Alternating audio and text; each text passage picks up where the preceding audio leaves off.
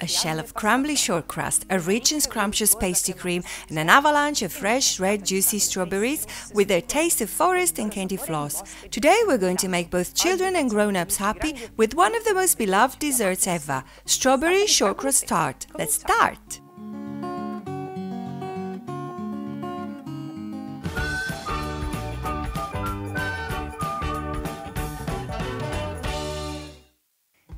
Let's start with the shortcrust. I'll take care of the sanding first, inserting the flour in the mixer, along with the fridge cold butter and a pinch of salt. I start the blades on and off like this to prevent overheating the butter. Here is the sandy mixture. I can add the powdered sugar, already sifted, 1 egg, and lemon zest. Mind you, pick an organic or untreated one and make sure you only grate the yellow part, not the underlying white that is a little bitter.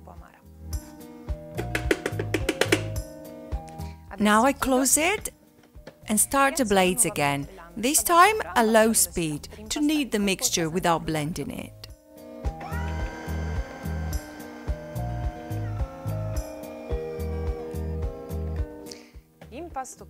Dough made. I transfer it to the worktop. I knead it quickly and shape it into a loaf. I wrap it in cling film and I let it rest in the fridge for at least half an hour.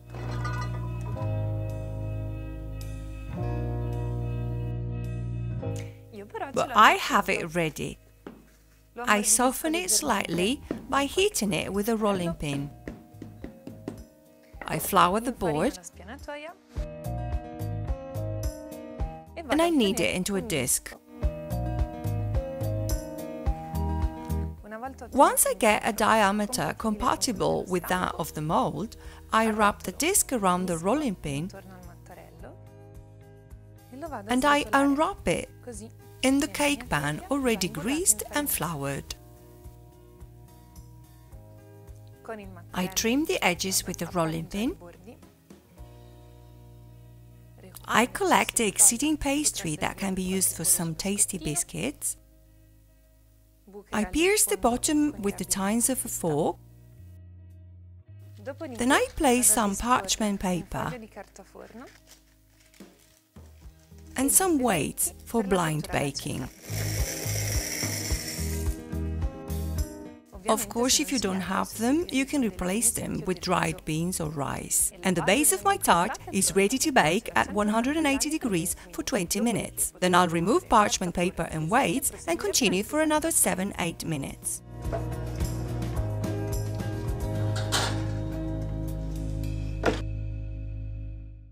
Now I can take care of the syrup with which I will brush the strawberries to preserve them. I pour water in a saucepan, sugar, and then I let it melt gently. I stir and add the lemon juice that I have already filtered.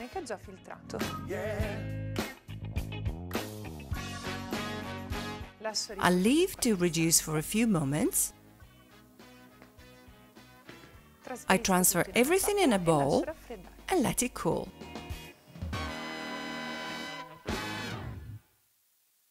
My shortcrust is baked and cooled, and here is some pastry cream that I prepared following the recipe and the procedure that you can find on GialloZafferano. I'll fill my tart.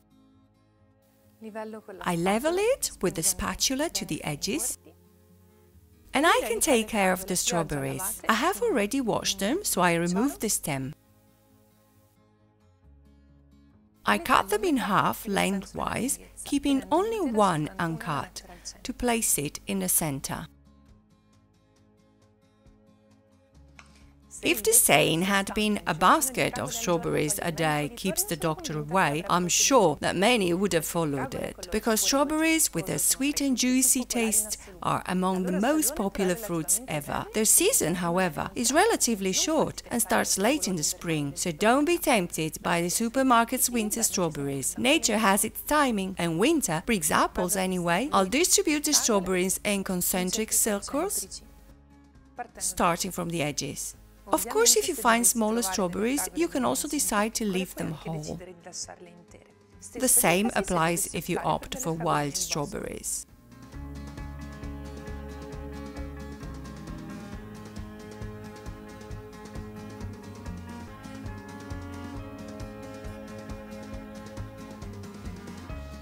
Only the last touch is missing, a brush of syrup.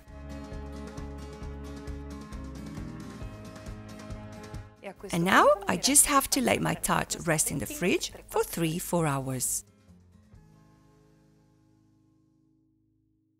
Here it is, my strawberry tart in all its irresistible simplicity. I'll link down below the photo recipe on GialloZafferano, where you can find the doses, the whole procedure explained step by step. If you liked this video, don't forget to leave us a nice like, and if you have any questions, write them in the comments. And if you haven't done it yet, subscribe to the channel. Bon appétit!